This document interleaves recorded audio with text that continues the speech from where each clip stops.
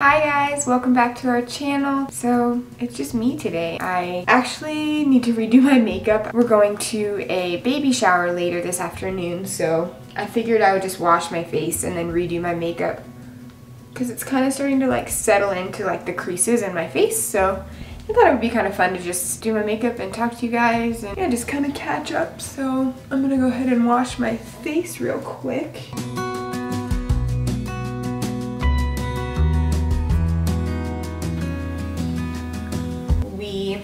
Went to like this little Easter event that Damar's real estate team was hosting for all their clients and for, I guess, their own families. So we brought the girls and it was really fun. Sky is getting to a really fun age where she's starting to enjoy stuff like that. So it took her a little bit of time to kind of warm up and like actually like run around and play with the other kids and stuff. But yeah, it was really pretty outside, so I was thankful that it was at least nice because the event was outdoors. So I really wanted to just like talk to you guys a little bit about mostly like DMs on Instagram in regards to Sky and how little she is. For those of you who don't know, Sky is my oldest daughter. She is going to be 2 this month on the 30th, which is crazy to think about. I'm just gonna use this Professional face primer. I love this stuff.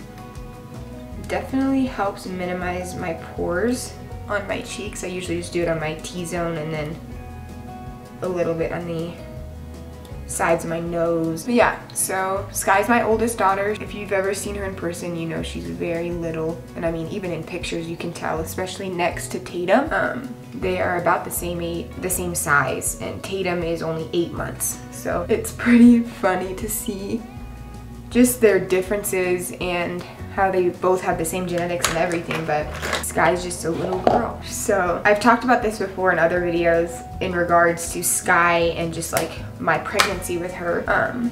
She was actually growth restricted. They started to realize that she wasn't growing at a normal pace around like 23 weeks. And so I was monitored extra closely for pretty much my entire pregnancy. So I had so much fear and anxiety surrounding that, just feeling so out of control and like I couldn't eat enough. There was nothing that they ever found. Like, it was just the fact that she was small. Like, they always checked my fluid levels. The blood flow through the umbilical cord was totally normal. I didn't have like anything else like that. They could not find anything and they couldn't figure it out. It just was a lot of like, honestly, unnecessary like anxiety that I was having. So I can't talk and do this at the same time. I've been using Maybelline New York concealer, and I usually just conceal under my eyes and then any other blemishes that I have, but I don't usually like to wear foundation. I just feel really cakey with the ones that I've tried. Plus, I just like to feel like my skin can breathe as much as possible. But yeah, so anyways, I feel like I was caused a lot of just unnecessary anxiety just like from just knowing that she was so small and being aware of it. I remember being like 37 weeks pregnant with her, and people would ask me like, oh, how far along were you? And that wasn't just when I was 37 weeks. It was literally my entire pregnancy. Everybody would ask me. And I would tell them and they'd be like, there's no way, like she's so small, like you're so tiny, there's no way there's a full baby in there. And that used to drive me crazy because it was like I was already so self-conscious and like nervous and just worried about her in general that those comments just drove me nuts. So I really just let it affect me more than I probably should have. But I'm not gonna lie, like it still bugs me a lot when people make comments about like how small she is and all this stuff. She's proven time and time again that she's perfect healthy. Like I had her full term at 39 weeks and no complications. She was 4 pounds 12 ounces, so obviously very tiny. I mean, like no really other explanation as to why she was so small, maybe other than just genetics. But she had to do a few extra tests because she was so little. She needed to do like a car seat test in the NICU, which only, I think it was like a 4-hour test. No, I lied. It's like a 2-hour test where they have to sit in their little car seat, because apparently when babies are that little, they have a hard time breathing within certain positions sometimes. So sometimes when they're in their car seat, it can cause them to not breathe properly. So they have you put your baby in the car seat that you're planning to bring them home in and sit them there for 2 hours, and they have like monitors all over them to like guarantee that they're breathing okay before we can take them home. So that was really the only extra test that we had to do with her, and we took her home like any other baby. I guess where I'm going with this is, if you're a mom, you know what it's like when people make comments about your kids and things that you may already think about, you know, and it's just unnecessary for people to point out certain things about them. So I'm sure you can relate to me on that. Some of the just frustration and fear surrounding being a mom. I use the CoverGirl loose powder. I honestly don't have like the actual container, because I usually just like add it and put it in this little one, because I hate having the really big clunky one in my makeup bag, so I usually just put a little bit under my eyes to set that. Here's the Laura Mercier. It's, I believe the color is peach. Yeah, it's her peach blush. Love this so much. Whenever I post pictures of them like together, everybody's always like, oh my god, like which one's the baby? Like, why is the baby the same size as your oldest? And I have this Too Faced chocolate bronzer. Love this stuff, and it actually tastes really good. I never intentionally eat it, but sometimes it kind of like poofs in my mouth and it tastes just like chocolate. But that's literally the #1 thing that people say, and it just really drives me crazy. And I take it offensive, which I shouldn't. Because I know most people are probably just like seriously curious, like maybe they have like a similar situation where the younger one is getting to be the same size as the older, I don't know.